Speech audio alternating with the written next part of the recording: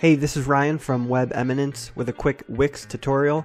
You can add Google Analytics to your Wix website by first adding it to a Google Tag Manager container. You can watch my other video on integrating Google Tag Manager to your Wix website first if you haven't done that. And you'll also need a Google Analytics account for this process. So if those two things are already done, we're going to need to create some custom parameters in Google Tag Manager in order to send your traffic data to your Google Analytics account from your Wix website. So I'm logged into my Google Tag Manager account. This account here, this container, is already added to my Wix website, which I showed you in a previous video. So I'm going to click on that container. The next step is going to be to click Triggers on the left-hand side. Then I'm going to click New to begin creating a new trigger. Click Choose a Trigger Type to begin setup. And on the right-hand side, I'm going to select Custom Event. I'm going to call this event name Page View. Click Save.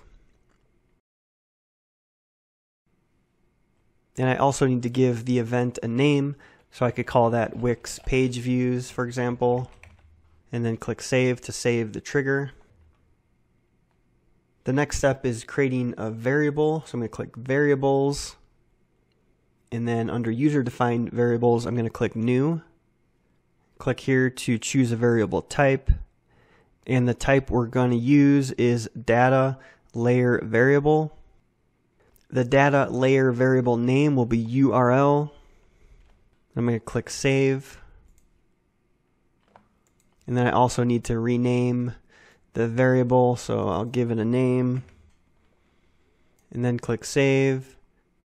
So now we have our variable saved here. And before you close out of that last screen, you might want to copy your variable name because we're going to use it in the next step. So I'm going to copy that. The next step is going to be setting up the Google Analytics tag. So to do that, we're going to click on Tags on the left-hand side, click New. Then we're going to click this area here to choose a tag type. And the tag type is going to be Google Analytics, Universal Analytics. So if we click that, you're going to want to click this checkbox here that says Enable Overriding Settings in this tag. And then you're going to need to enter your Google Analytics ID. So for that, you're going to have to go into your Analytics account. And if you go under Admin, Settings, and then Tracking Info, and click on Tracking Code, you should find your tracking ID. You may find it other places too, but that's the main place to find it. So I'm going to copy that, go back to the Google Tag Manager setup we were doing, paste in that tracking ID. Then we need to click on More Settings, and then open Fields to Set. Click Add Field, enter Page as the field name, and I don't have that variable copied anymore, but I should be able to click this button here to look it up, choose a variable, and yeah, here it is at the top, the Wix_var page URL, the data layer variable we just created. So I'm going to click that. It should put it into the box in curly brackets, and I'm going to click Save. And it reminded me I need to add a trigger, so I'm going to go ahead and click Add Trigger. And we want to choose that custom event we created for Wix Page Views. Click Save. It's going to suggest a name, so go ahead and leave that, or you could name it whatever you want.